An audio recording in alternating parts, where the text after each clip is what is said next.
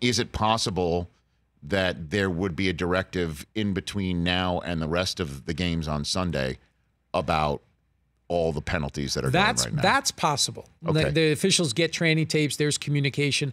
So certainly if the league office feels like some of these holding calls are too technical and not what the competition committee wants, that communication will happen. And they'll show examples and say, look, this is a foul, this isn't a foul.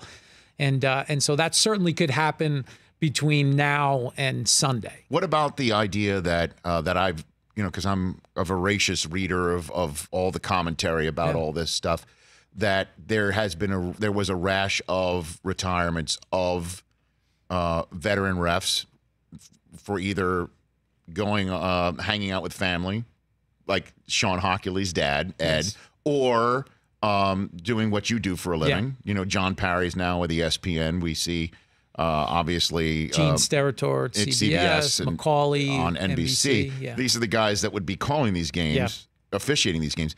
How much of, I guess, technically inexperience might be at play here as well? There's no question that's a factor. When you have 7 referees in their first 2 years, that's a lot.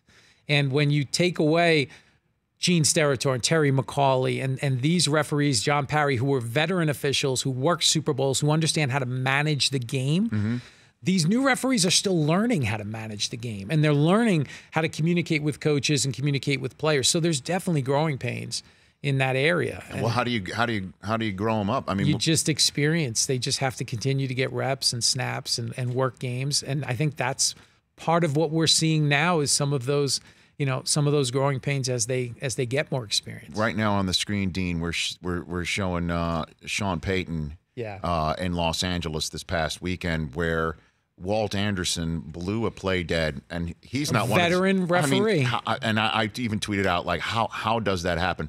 Walk me through the process of what the league or Al Riveron, again, what you used to do, how you would communicate to somebody as veteran as Walt Anderson, like what gives. Yeah, and that play, look, that happens. They're human, and they're going to make mistakes from time to time. And it just happened. Walt's a good referee. He's been around for a long time. He understands. He'd be the first one to tell you. Oh, no. And also, by the way, the matchup, to do it in that matchup. It's you can't make it up. Oh my God! Like if you're really gonna, if you really want to screw something up, double down. Do it in the next time they play.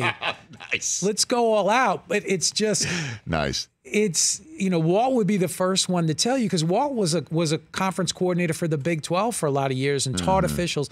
He'd be the first one to say, if you're not sure, let it play out. Right. And replay can always come back versus making it a pass. Now you take away a touchdown, and it changes the game. For more of The Rich Eisen Show, tune to Audience Channel 239 on DirecTV for free on BR Live, or download the Rich Eisen Show app.